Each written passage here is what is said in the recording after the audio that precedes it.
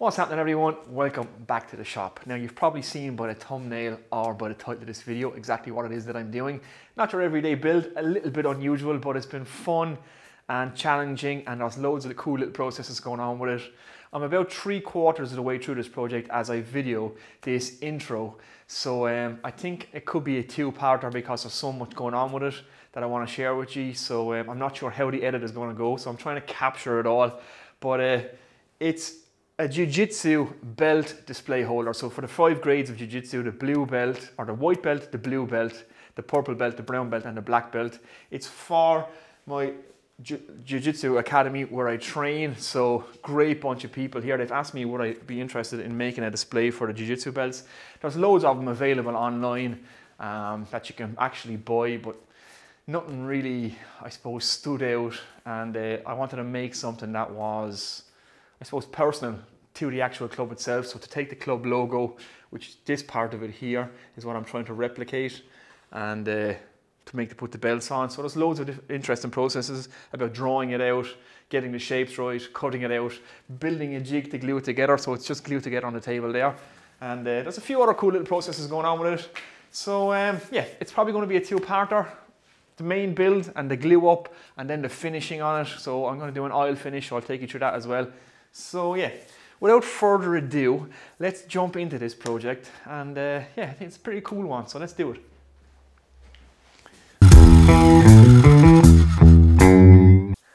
Okay, let's get into this project. I have it already drawn out here in front of me. So basically this is what we're replicating. This is the club logo.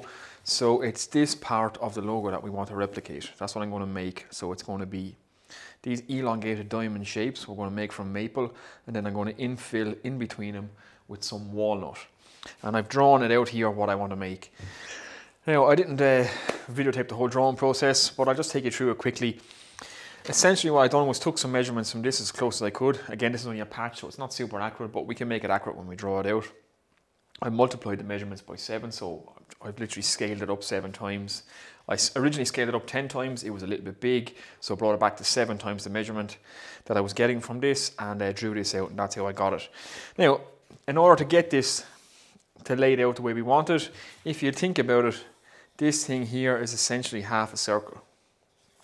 Okay, and we have a straight line across the bottom here. If you can see that, so start off, just drew a straight line across the bottom, mark a center point. Then what we needed to do was take the center point of each of our diamond sections so that we could draw them out accurately. Now, obviously a half circle is 180 degrees, and we have 1, 2, 3, 4, 5 even segments to the center of each point. So divide 180 by 5, that gives us 36. So then I just took the protractor. Hopefully this can all be seen on camera, can you? And just up from our baseline of 0 degrees then, we measured one at 36, one at 72, and did the same on this side. That gave us our center line for each of our diamonds. Then all we had to do was to measure where the end of our diamond stopped. So I roughly got the center, measured that distance, and made sure it was the exact same for all of these points. So it doesn't have to match this exactly, so long as our measurements for our drawing are exact, and we keep everything the exact same in this relationship. That's what's important. Then we get the length of our diamond. We mark that on our straight line, and then if you see the top of the diamond then is essentially an isosceles triangle, or a triangle with 2 equal sides. I think that's an isosceles triangle, is it? I could be wrong, but it's 2 equal sides anyway. So all we have to do is draw a triangle on the top, and then from these 2 points, work back to our point here, and that gives us each of our diamonds. So our diamonds are accurately located at the correct degree in our semicircle or our half circle. Our tops are just triangles with 2 even sides, so they were used to draw. And once we have our triangles drawn on, then we just needed to draw our 2 lines back to our points where our diamonds start. So hopefully that makes sense. It wasn't too hard to figure it out. So we want to replicate this now. So I've already machined down some of the timber. I still have a bit more to machine down. So we're going to be making the diamonds from maple. So I have one just drawn out here on a maple board. I've machined these down to 20 millimeters thick. So they will be going on like that. And then we will infill these Is that like a trapezoid? I'm not sure what kind of a shape you call that. A kind of a compressed rectangle. I think it's trapezoidal. I'm not sure. I'll probably sound like an idiot now, but anyway, they're going to be made from walnut. So that's the plan. Once that's made, then we're going to fit our belts to it. So I have one belt here, just to give you an idea. So I have two ideas. Both ideas, we need to make this piece first. So the belts will either tie on with some nice traditional black rope, just straight to the front of our design, up along like that, white, blue, purple, brown and black. So the 5 belt colours for the 5 grades of Brazilian Jiu Jitsu. And I think that's it now. Once I have this bit made, if it doesn't look good with the belts just straight flat onto it, what I might do is make a frame that stands proud of it from maple. It'll essentially be like the Roman numeral for 2. You'll have a top piece, a bottom piece and 2 uprights, and the belts will fit from the uprights, which will sit proud of this piece itself. But yeah, first thing we need to do is make this. So we've got to cut out all the pieces now. I'm going to finish machining the rest of the timber, and then we can start cutting this stuff out on the bandsaw. So let me go and yeah, machine this stuff up, and then I'll get back to you.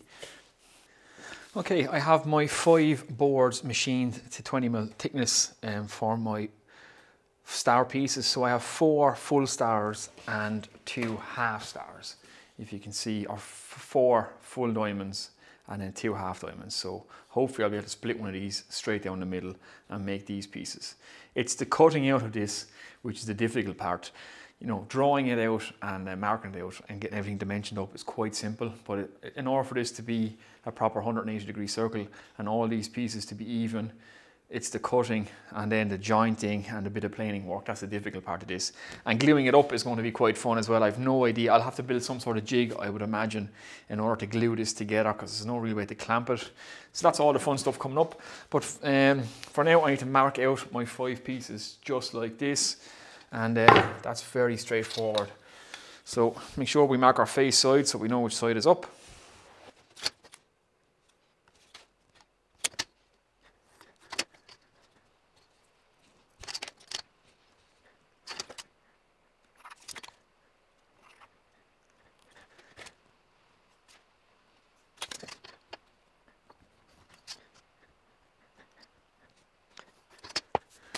Right, we have all 5 pieces marked out now, so it's time to cut these out on the bandsaw. So I'm just going to freehand this as close to the line but not on the line as I can get. I have a nice wide blade in there, so it's good for doing straight cuts. The wider the blade that you have, the better, or the straighter the cut you'll be able to get.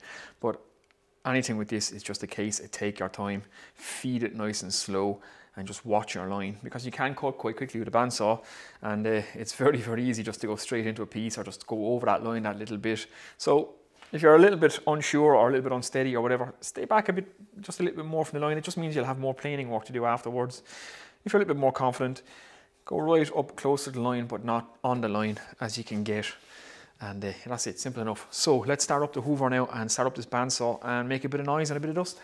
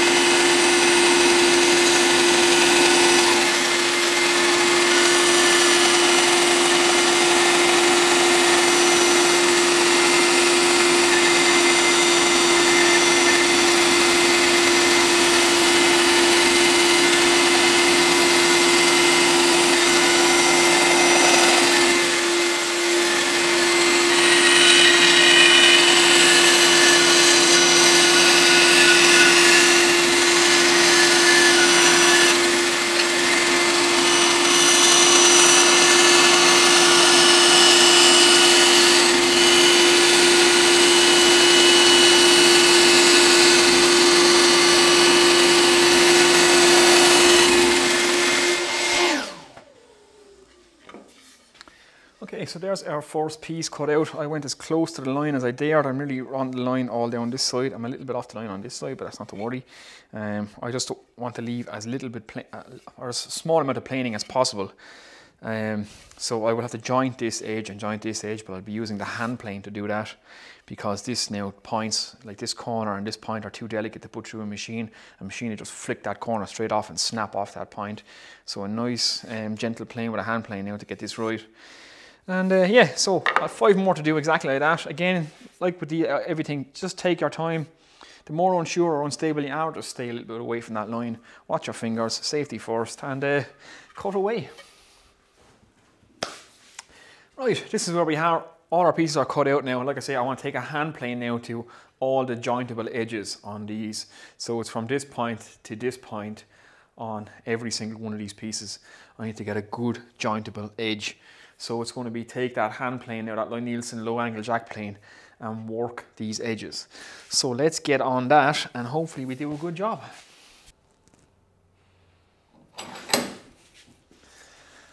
Right guys, I'm just going to plane down this now. I don't have too much to do. I just need to get this perfectly flat, just so I get, like I say, get a nice jointable edge. I'm going to work from the corner back off the point, because if I work this way, I can risk busting out this corner, which is what I don't want to do. So this is where a plane like this, a really nice well-made plane, comes in handy, because it is flat, you know, it's smooth, and the blade is super sharp. So for this kind of precision work, it is ideal. So yeah, I'm just going to take this nice and slowly now on all these pieces, because this is critical that I get this right. I'm going to make all the diamonds first, just in case I get any of these angles slightly wrong. I'll put them all back on the board, and then I will use the measurements for in between each of my pieces to make the walnut pieces. So they'll all be numbered and individually made, so they might not all be exactly the same thickness. So we'll try and give ourselves as much leeway as we can.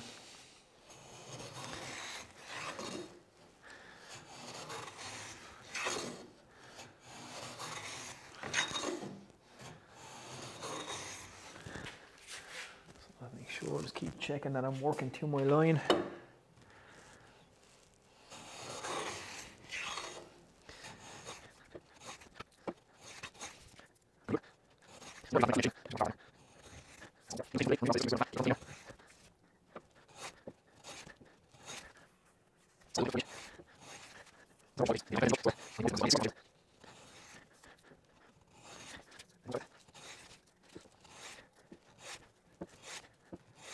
That's the beauty of these planes. I'm just taking just such a fine shaving off it, and you can really work down to a perfect edge, and that is as good as I get on a machine now. So I'm pretty happy with that.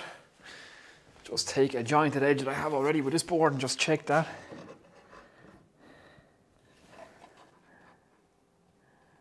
That's pretty perfect along there. I have a slight little gap in the top here where I ran in with the blade, but I might have to fill that. It's just one little mistake. So right up at the top there, the bandsaw blade just ran it just a little bit in, so I have a tiny little gap that I have to fill, but I don't want to go too much more because I have a perfect edge from there down now. So I'm going to do all the edges of these things now like that, and then I'm going to get back to you. So I won't bore you with me planing all 5 of these pieces. So let me get on with this now and I'll get back to you.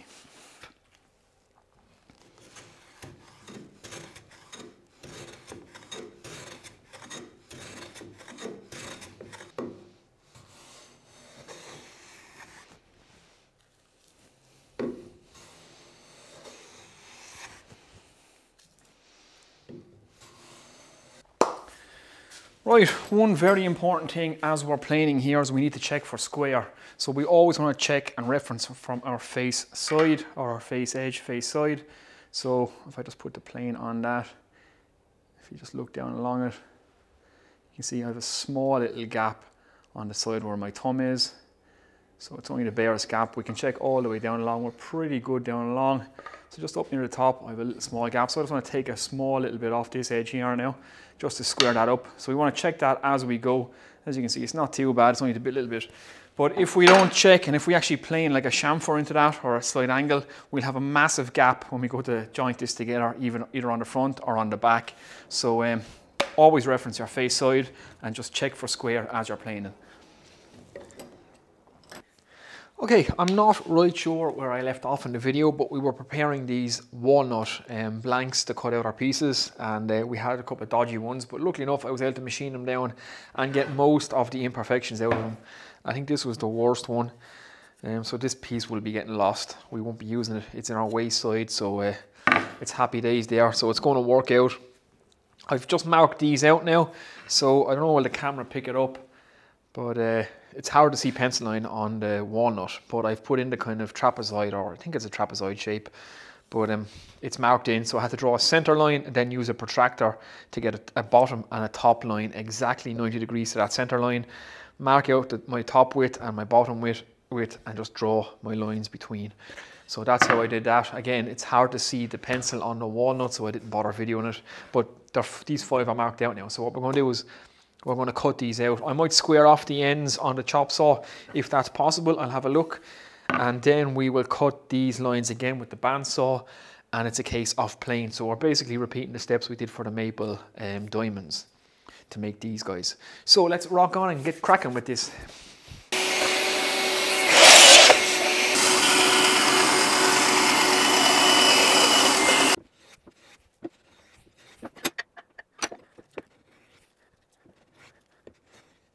Okay guys, one mistake already, or hopefully the last mistake and the only mistake.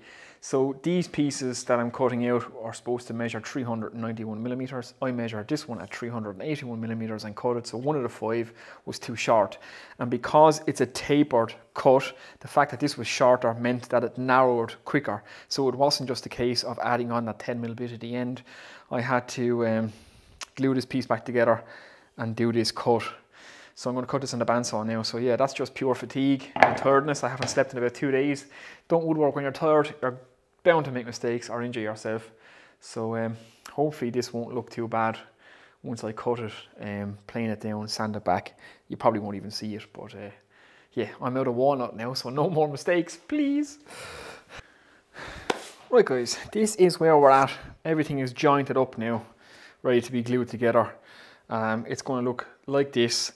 Now, I'm going to mount the belts either flat on it, so it'll be drilling a series of holes up in a straight line like that to put the 5 belts, or I'm going to make a frame that sits onto this with 2 uprights. So we'll have a cross piece, 2 uprights and a cross piece, and the belts will be sitting proud off it.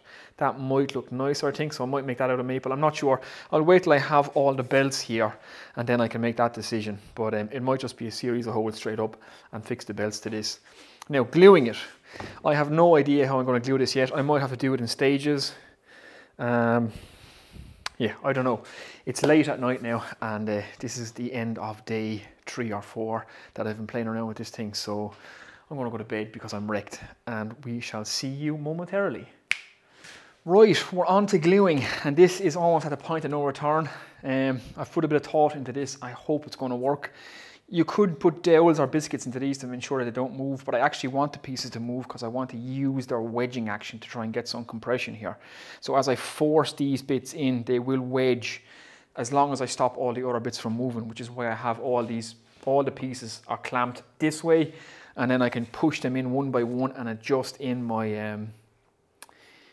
blocks to get this thing to get it all clamped together. Now I've just put little arrows between all my pieces so I can see exactly how they line up and onto my level. My level is going to be essentially my straight edge for this jig to sit against. And yeah, so what I'm going to do, I'm going to set the camera up over here. You guys can watch. I'm not going to say anything. This is going to be pure concentration, because if I mess this up, yeah, well, it'll all be all that work for nothing, and we really don't want that to happen. So let me get you set up over there, guys. I'm just going to hit record and I'm going to try and glue this thing. Let's do it.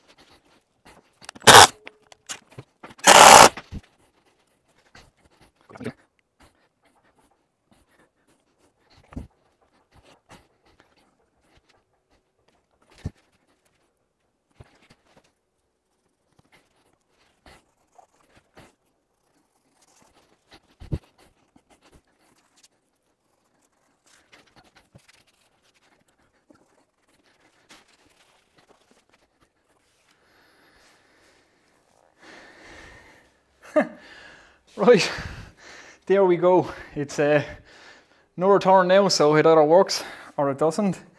But it actually doesn't look too bad, I hope. I should be able to get the angles fairly right. Everything looks the way I marked it. So, yeah.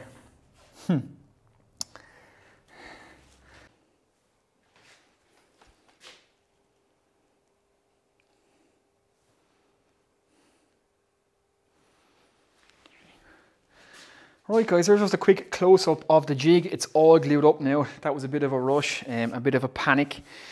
But once you start gluing, you kind of pass the point of no return and there's no way back. So I had to concentrate on the gluing, not on the camera work. But you can see it now, so I've just used my level to give me my straight edge for my piece to sit on, clamped that down, then just used various blocks around to keep all the pieces from moving. We have long pieces just to catch the points. Here, here, here and here, and then these blocks just to catch the walnut pieces in between, and then just compress everything down. And like I say, because these are shaped like wedges, you will get that wedging action. So as long as you stop the other pieces from moving back out, because if you push in this piece will shoot out over here, and stop everything moving and then push everything in, and you will get a nice wedge clamping action. It will actually clamp itself. So that's the theory anyway. Hopefully it all works out now. Nothing to do now, just leave it, walk away, and yeah, I might just go have a heart attack.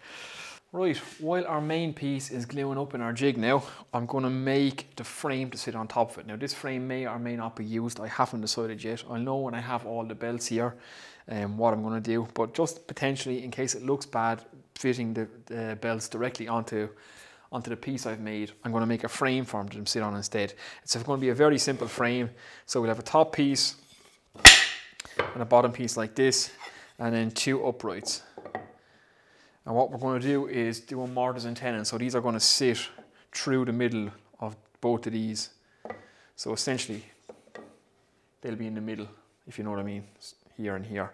So I'm going to leave protruding tenons again, so 10 mil either side. So I'm going to cut my tenons out of these pieces and cut mortises into these two pieces. I'm going to use a 12 mil chisel. So when you're marking out your tenons and your mortises, mark them to the width of whatever chisel you're planning on using to knock out the hole.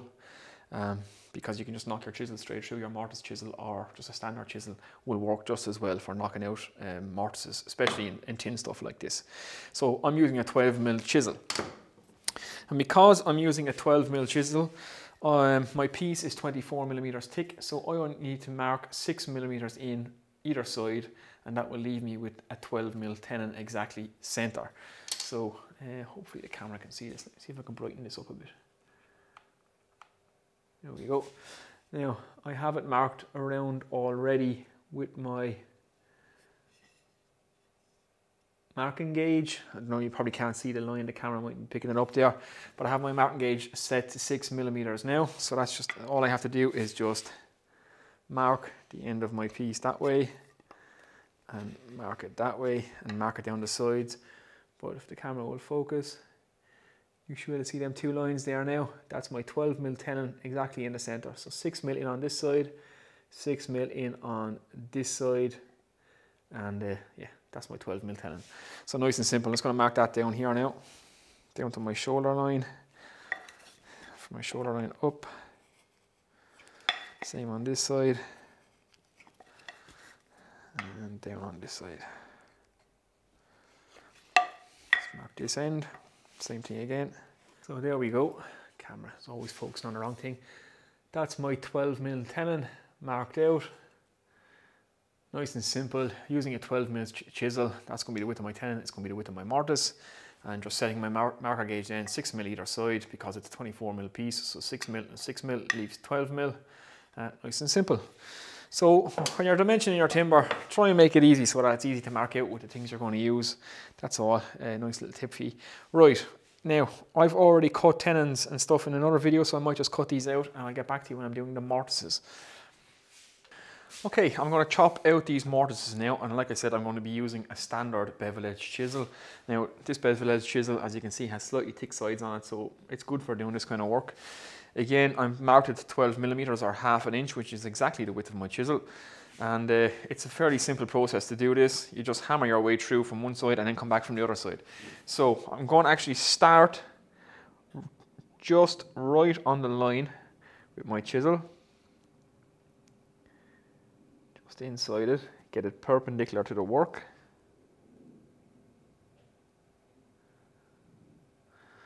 Like so, just hold it there.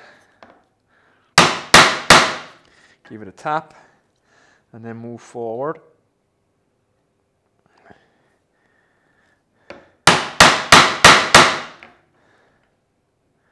Move forward again.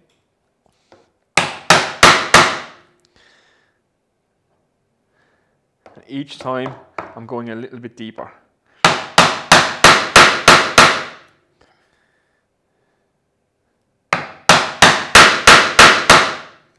And you can wedge against your waist piece and start to remove it. You're not doing any damage because all this is your waist, and you can wedge against it and just begin to clean out. So with each cut, you're heading in deeper.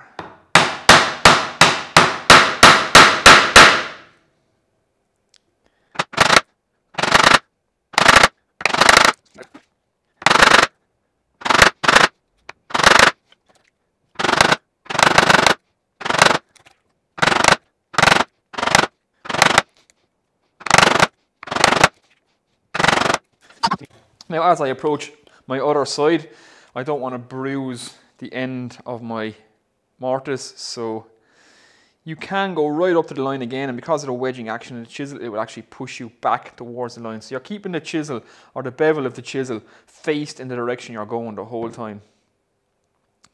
So I can sneak right up to that line, take my cuts.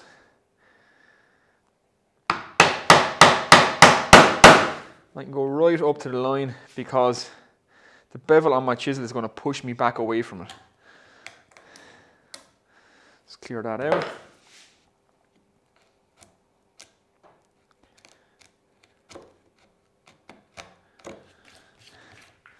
And then I want to take a cut. I'm going to turn my chisel around now. Stand it up, get nice and perpendicular, and just chop down there. Just give me a straighten up my sidewall.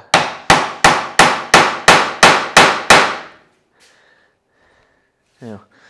And I'm already, by the time I get to the far side, halfway through this piece. So again, start again, make your way across.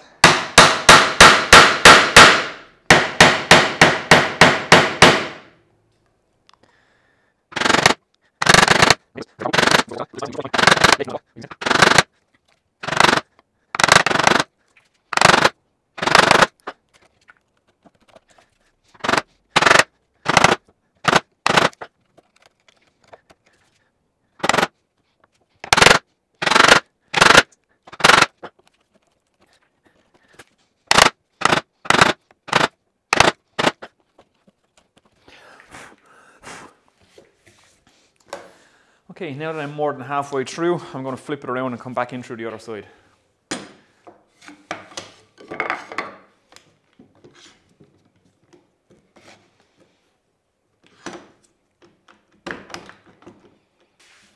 So again, it's just the same process from this side. Start right on your line. Get your chisel nice and perpendicular to your work.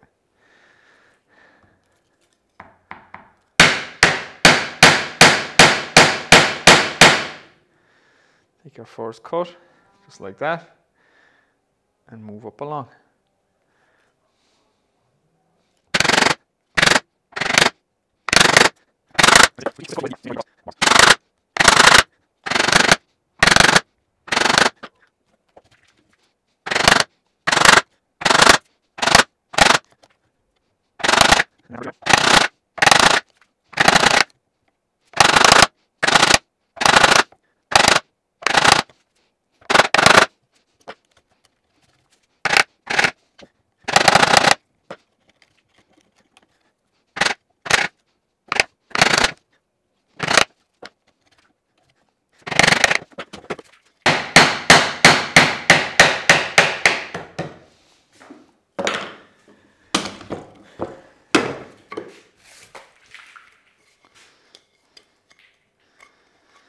Now, there is one mortise cut through from both sides, just using a bevel edge chisel, just using that method.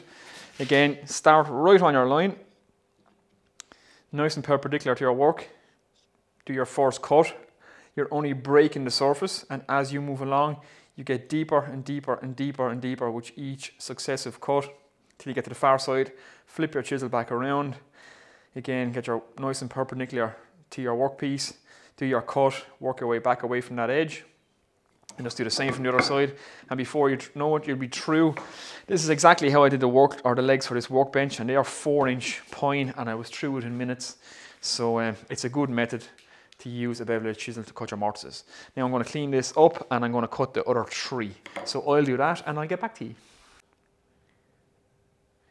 Right guys, that's just a rough idea of what it's going to look like there now. So you can see the frame on it and where the belts are going to sit. The 5 belts are going to sit up along the frame.